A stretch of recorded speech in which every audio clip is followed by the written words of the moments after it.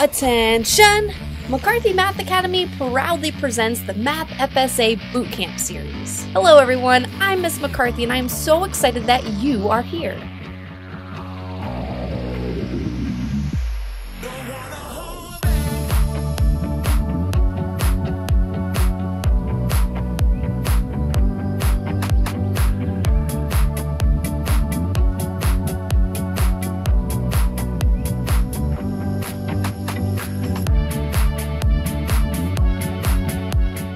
You are more than a test score.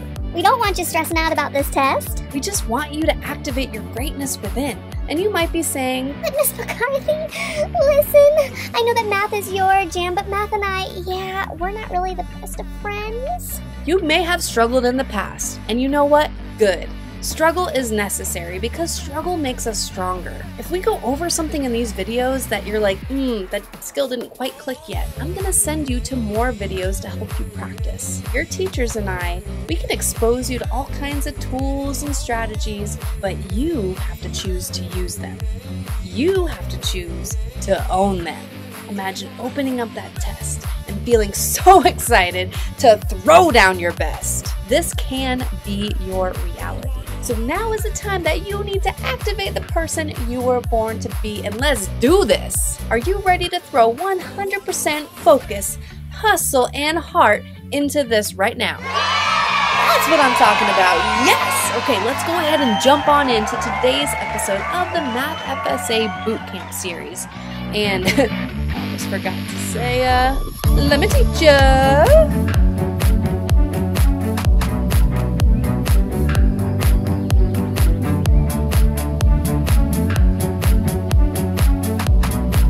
What's going on, 5th grade, and welcome to the Math FSA Bootcamp series, and this is video number 15. Alright, so pretty much we should be on a roll by now, and you know how this works. You're going to go ahead and pause the video and solve not number 1 and number 2, because this is actually one question that has 2 parts. So basically it's 2 questions, but whatever. You might be thinking, Miss McCarthy, I don't have the worksheet. What are you talking about 2-part question? Well, if you click the link below or somewhere around this video, you will be taken to my website where you can download the worksheets that you need for this episode and the other episodes in the 5th grade Math FSA Bootcamp series. Now is the time to pause the video and solve this 2-part question on your own, throw down your best, and then come on back to check your work. Go.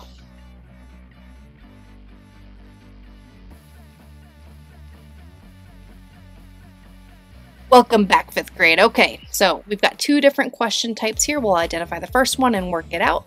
So I'm seeing 1, 2, 3, 4 answer choices. So what kind of question is this? A multiple choice. There should only be one right answer, but we will make sure. Now let's read it and break it down.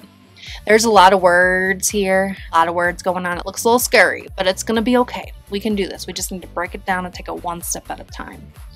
All right, this question has 2 parts. Part A, which statement, that means which one of these, ooh, careful not to get the bubble, Miss McCarthy, otherwise the computer scanning my test will think I meant to pick A. Which statement correctly describes the product? The product is the total when we multiply, when multiplying a whole number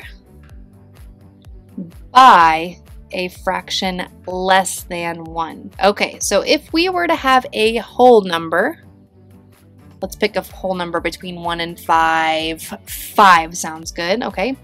5, and we multiply it by a fraction less than 1, that means that my numerator needs to be less than my denominator, like 2/3. My numerator's less. This question is just asking what's going to happen to the product. So when I take a whole number and I multiply it by a fraction less than 1, it is going to be less than 5. Whatever that whole number was, the answer will be less than 5. Because when you multiply by a fraction less than 1, it actually decreases the value of the number that you originally started with.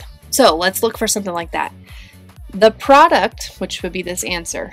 So the product, so this would be our product. So we're trying to see what happens to the product. The product becomes less than the whole number. The product will be greater than the whole number because, well, we can just eliminate that right now, right? Because it's not going to be greater, it's going to be less. But let's finish it. The product will be greater than the whole number because when you multiply, the product is always greater than the two factors. That's not true. We just talked about that. When it's less than 1, it makes it less than the original whole number. Let's look at B. The product will be greater. Nope, it's going to be less than the whole number because multiplying by a fraction always increases the product. Nope, we just proved that right there. So here we have the product will be greater, the product will be greater. And here we have the product will be less, and the product will be less. So it's got to be either C or D. Let's look at the reasoning. The product will be less than the whole number because, this looks good so far, because multiplying by a fraction always decreases the number. Okay, always decreases that whole number or makes it go down.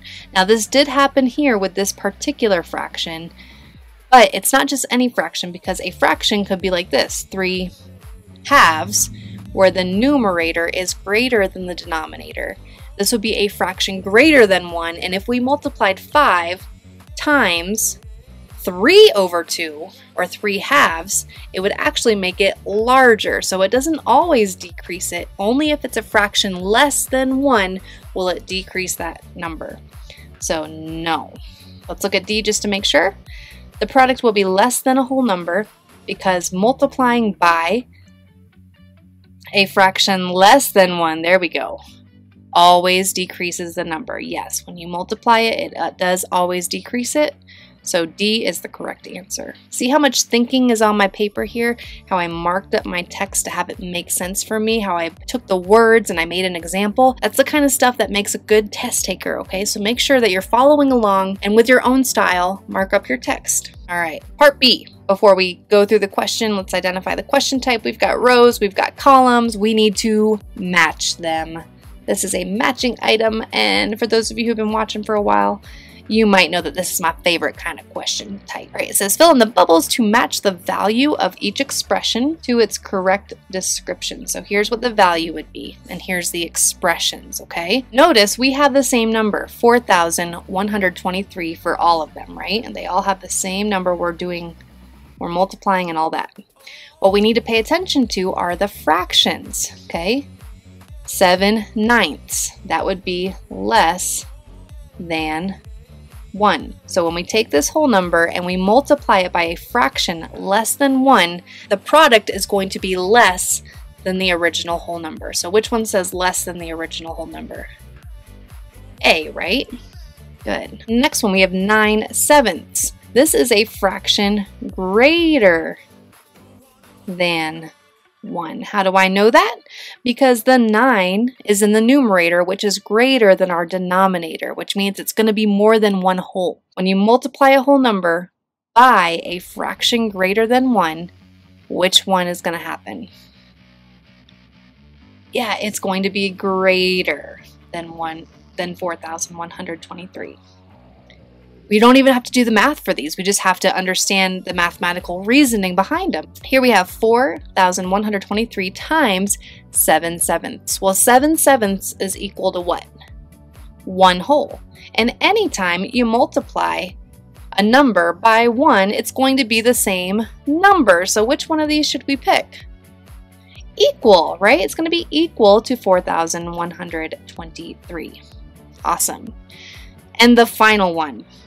We're multiplying 4,123 times 9/9, which is also a fraction that is equal to 1 because the numerator and the denominator are the same. So we also need to mark in the equal to column. That would be choice K. All right, still showing my work, showing my reasoning on paper. That's the kind of thing that you guys need to do. Let me go ahead and point you in the direction of some more videos where you can practice the same skill that we worked on today. All right, 5th grade, let me throw some more practice at you, okay? So the first link that you're gonna notice is to McCarthy Math 155.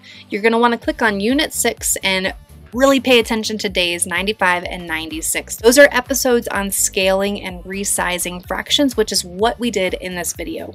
Now, McCarthy Math 155, it's a jam-packed, high-energy math intervention series, and you can access the videos if you are a member. However, everyone gets a free 7-day trial, so if you know that you need some help, totally go over to my website, click the link, and sign up for a free trial and absorb as many videos as you can in those 7 days, and who knows, maybe it's the right fit for you and you want to become a member to access all the videos. Tons of schools using this program as their math intervention, and the kids love it. They basically beg their teachers for it every day. I mean, begging teachers for math, that's amazing. And it's usually the kids who aren't really the biggest fan of math who are requesting the videos to be shown. So just saying, I really put my heart and my soul into this series, and I hope that you love it. I am going to throw another free video in there to the same standard that we worked on, and this is to my How to Pass the Math FSA series. It's the first series that I created on YouTube, and when I created it, it was centered around the fact that the test was a computer-based test. The FSA is not a computer-based test anymore, so the questions, they look a little bit different, just for some of them. But that's why I created the Math FSA Bootcamp series, because this reflects the paper-based version. So everything we're doing in these videos in this series reflects the practice that you need for the upcoming test this year in 2021 or 2022. It's still great practice though, so check out that freebie episode and yeah, get your practice in. I'd love for you to go ahead and follow me on my social media platforms. I'm on Instagram and Facebook at McCarthy Math Academy. I'm also here on YouTube at McCarthy Math Academy. And while you're here, can you go ahead and smash that like button for me? Not just to make me feel good, but to show your support for my mission. You see, I'm on a mission to make math fun, make it click, and make it stick for as many 3rd, 4th, and 5th graders and their teachers as possible. So by smashing that like button, you're helping more students than you know. So thank you so much for that. While you're at it, go ahead and subscribe. That way you're the first to know when I drop a new video. And finally, before we go, I just want you to know that you were created for a purpose.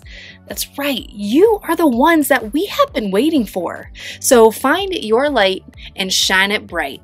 Watch out, world, because we have a whole new generation of world changers ready to step it up and make this world a better place.